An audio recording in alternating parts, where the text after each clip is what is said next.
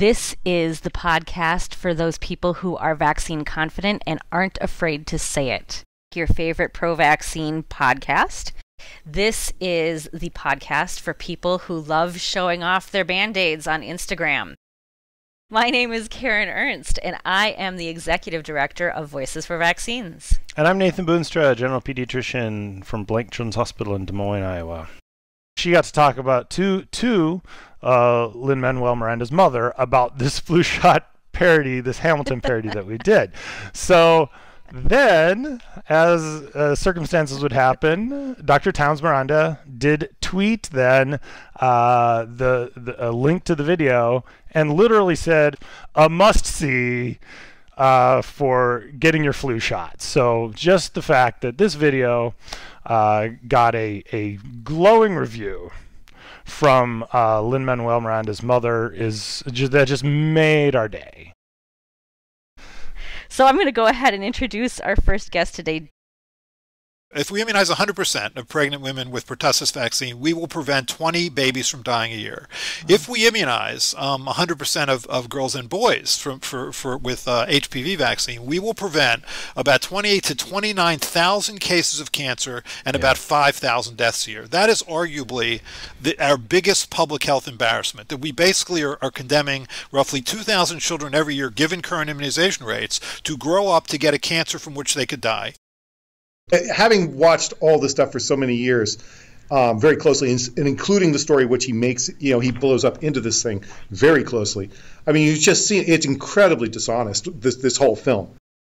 They worked on him for about 35 minutes, could not revive him. So October 18th, I lost my healthy 5-year-old son to influenza. Oh, well, when you're talking about the anti-vaccine groups that are coming into the communities and highlighting the fact that it's true. I mean, individuals have the right to refuse any medical treatment they want, including vaccines, and that's their right. They can make the decision. I think doing it under the guise of informed consent is a bit of a ruse on their part.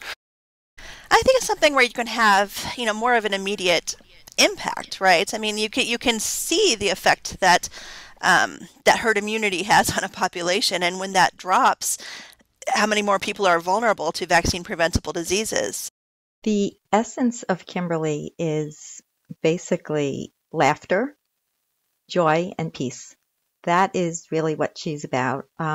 Kimberly was an extremely vibrant, compassionate, silly, funny, confident, smart high school senior. Even if it doesn't protect you completely, if you happen to get flu despite the vaccine, your illness will be milder. I have done enough advocacy for vaccines to get a hit piece on Age of Autism. So personally I have, although I know we've been pushing to get a hit piece on this. On the podcast. On the podcast. Come on, Age of Autism. Jesus, it's almost like we're not I guess since we're not a multi-million-dollar funded operation here, I guess that's why we're not big enough potatoes to get Maybe we noticed. Need sound effects. Maybe. That might we could. Yeah. Yeah, or we could come up with more, rap parodies. All of a sudden, you're like the Bin Laden of America.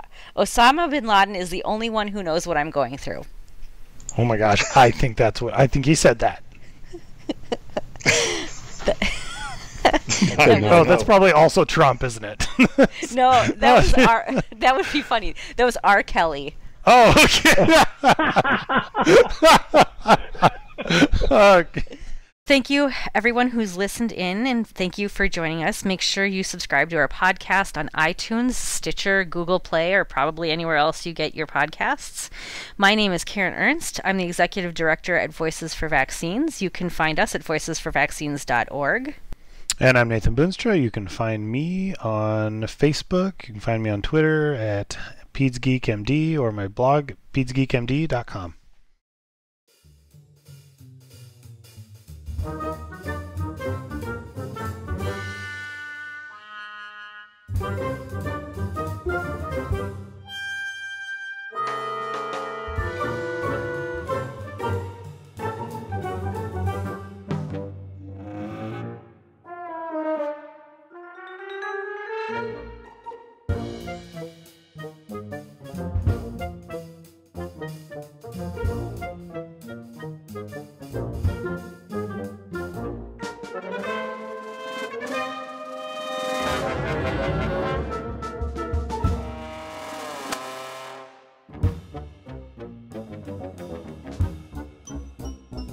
Thank you.